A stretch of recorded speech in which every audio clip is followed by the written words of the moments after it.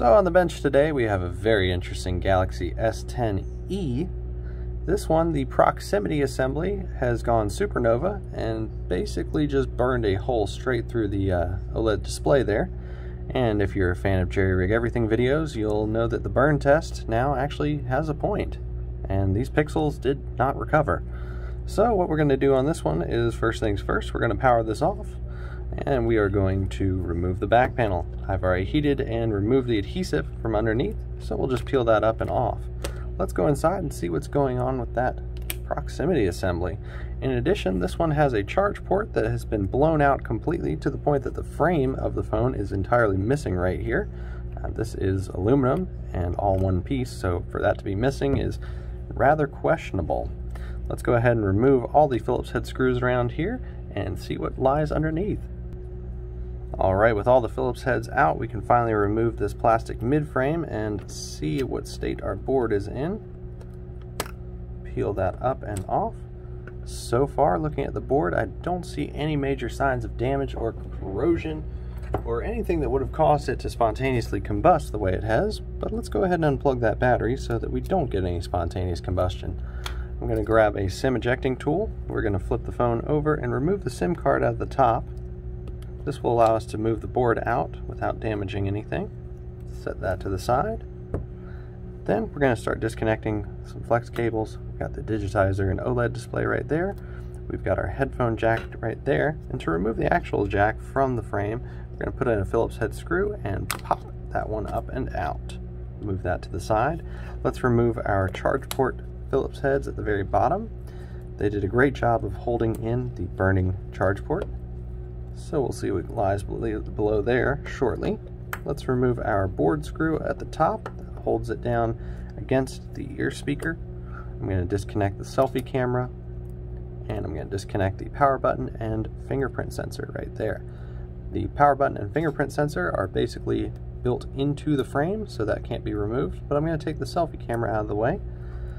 Then we should be able to remove the board, pull it up and out, and we will remove this nice big C-shaped board. Once we've got the board out of the way, let's flip it over and see what our proximity assembly looks like. This is where things are starting to get quite a bit more curious. Let's zoom in a bit and see if we can't take a closer look here. Our proximity assembly is strangely intact, and I don't see any signs of burn damage around it. That's weird. Let's go look at the frame up top. This is where the proximity sits, and the proximity assembly, you can actually see that is right about where the burn mark is, through that proximity.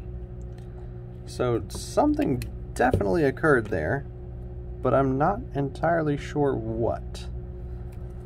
Taking a look at the bottom of the board itself, we're going to look at the charge port.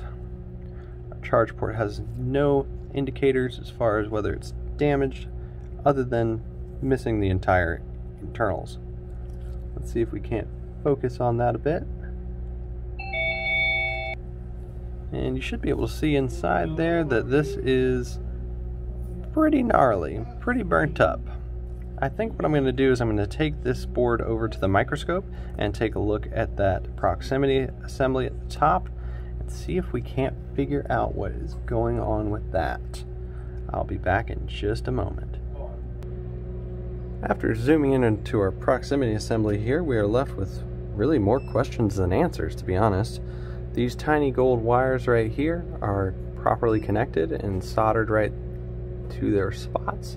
Same with the stuff up at the top, and there are no signs of burn marks or anything out of the ordinary, and yet this did get hot enough to burn a hole straight through the OLED display. This is incredibly curious. These are also incredibly tiny. This is well beyond micro solder. This is practically nano soldering. These are the pointiest tweezers that I have. They allow me to work on chips and components. You can see some of the board components down there. These things are absolutely tiny and minuscule. This is with the microscope at almost full zoom. Let's see if we can't get any closer. yet still focus. It looks like that's going to be quite a bit out of focus, unfortunately. So I can't really show you precisely what I'm seeing, but I can get kind of close. See that those are the absolute tiniest little solder joints you ever did see. And they are shielded by this glass kind of acrylic panel, which also didn't break or melt. So not really sure what's going on with the board. Let's go back to the workbench and we might test a new screen out and see what happens.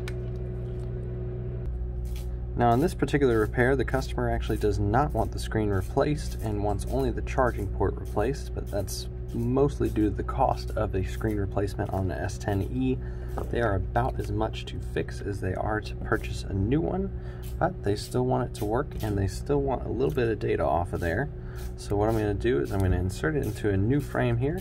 This is not going to fix the charge port, obviously, but we're going to fix the charge port later once my package arrives with the charge port in it. Right now we are mostly just testing to see what's going to happen. I'm very curious as to what happened to that screen beforehand. The burn marks were perfectly around the proximity assembly. There is no way that it was not from the proximity assembly, yet here we are, confused as ever, wondering why on earth this is not working. Why on earth did it get hot enough to actually burn through an OLED screen? Very curious. So I removed the battery from the old frame and I'm going to install it right here in the new one. I'm going to then hook that up and we're going to hold power to see if we get some power on. Apply pressure down so that we can get the vibrate motor to buzz to allow me to know that it is powered on. Spin that around and we've got booting. There's no heat generated up at the top there, nothing out of the ordinary. This phone is quite the mystery. I think we might call it here, and I may pick this video back up whenever we get that charge port in to show you how the USB-C soldering goes. But for now, this is correctly working. Though I did note that when making a test phone call, the proximity did not function. It didn't actually cut off the way it's supposed to. So definitely some problems in there. Nothing out of the ordinary that would cause it to actually heat up though. And it's definitely not heating up right now, so I'm not really sure what happened to this device. But that is definitely what happens when your phone fails the jerry-rig everything burn test. Thanks for joining me. I'll see you on the next one.